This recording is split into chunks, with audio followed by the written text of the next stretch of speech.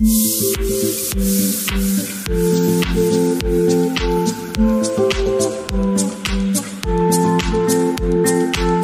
everyone, welcome to another Lag ni Marky episode.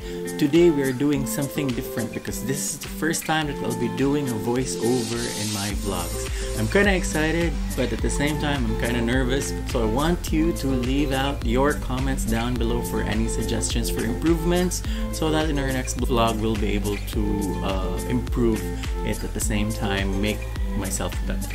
Alright, if you're new to this channel, please make sure to subscribe and click the notification bell for you to get updates on our future adventures. Now without further ado, let's go ahead and explore Dinagat Islands.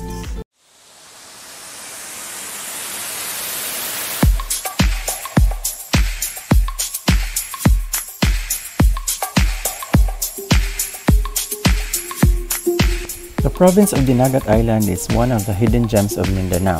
At para marating ito, if you're coming from Manila, you can take a flight to Butuan, then take a bus or van going to Surigao City. If you're coming from Cebu, you can take a flight or an overnight ferry going to Surigao City. At pag nandun ka sa Surigao, pwede nito going side trip after exploring the popular island. At once nasa Surigao City ka na, head over to the port and catch the ferry to San Jose, the capital of Dinagat Island. Now just a tip, be sure to check the ferry schedule as it changes from time to time. And now we are in San Jose and I'm waiting for a call from our guide. Sabi niya he'll be waiting in the market area.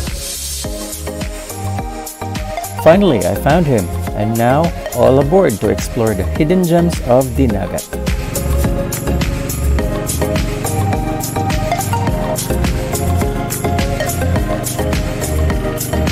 Our first stop is to meet my friends in Duyos Beach Resort.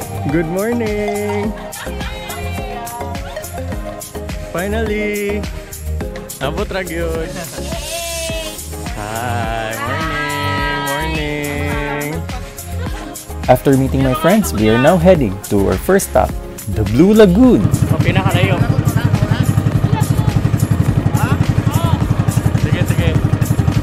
Good morning! Hi!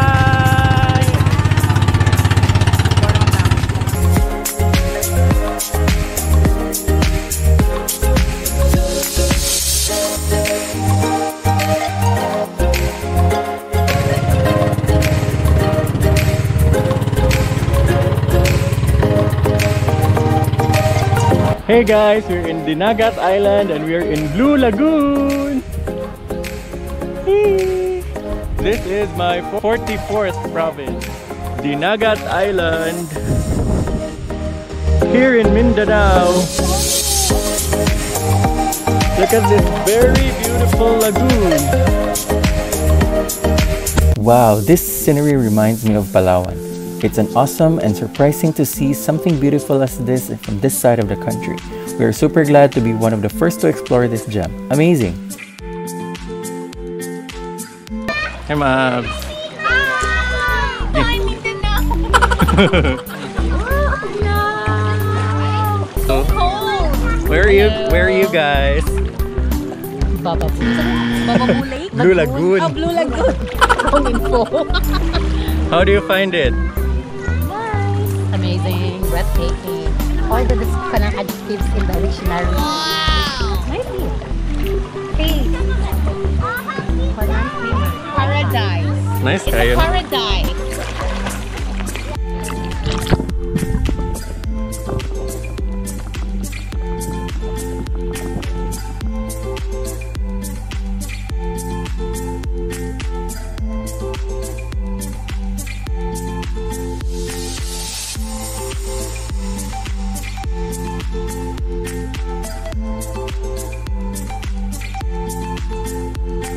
And now it's time to get going to our next stop, Bababu Beach and Lake Bababu.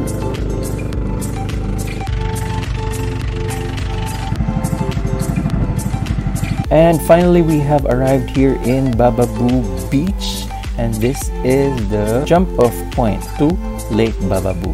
Now, before we start trekking, our guide will offer a prayer for our protection. Thanks, Kuya.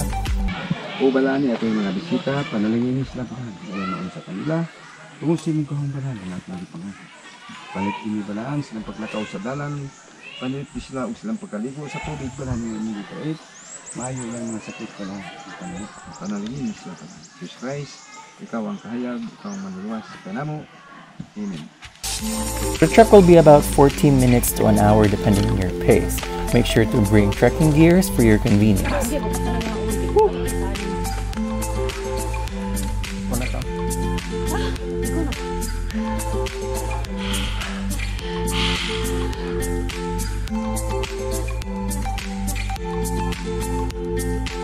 Oo. Si Bikil. Nabikil ba ang ugat? Nor sprain or something. Oh! Goodness. Tanawag yun ma'am, importante yun yung adventure ganing, ani nga di pataan na sa bukid. I-check yun ang dalan. Nga i-plaster ang tail ba? 100 meters na lang mo. Thank you, Lord.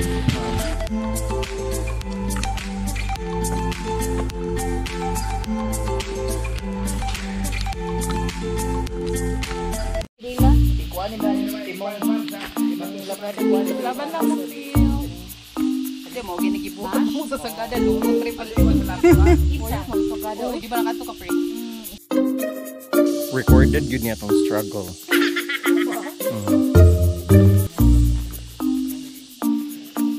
It's time to crisis bend. Sit.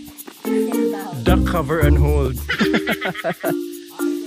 Kuya, kung maligid ko na si Kuya number 2. Finally, we're here in Lake Bababoo.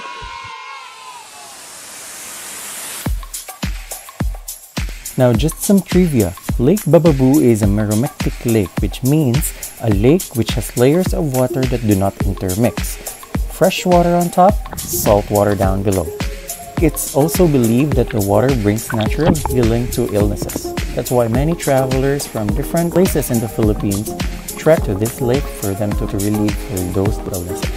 Lastly, there are other beings guarding the lake, so treat them with respect. Now, heading to our final stop, Duyos Beach Resort.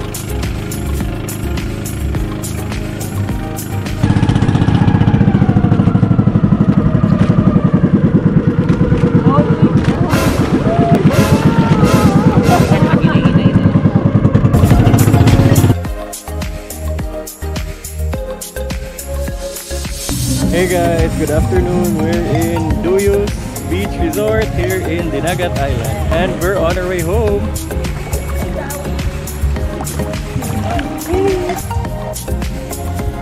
This is where my friends stayed for one night and so far the place is so laid back that makes you forget your city life. That ends our Dinagat Islands adventure. Hope you enjoyed this travel vlog and if you have comments and suggestions, please feel free to leave it down below. Also, don't forget to subscribe to this channel and click the notification bell down below for you to get more updates. Thank you very much for watching and see you in our next adventure. Bye-bye!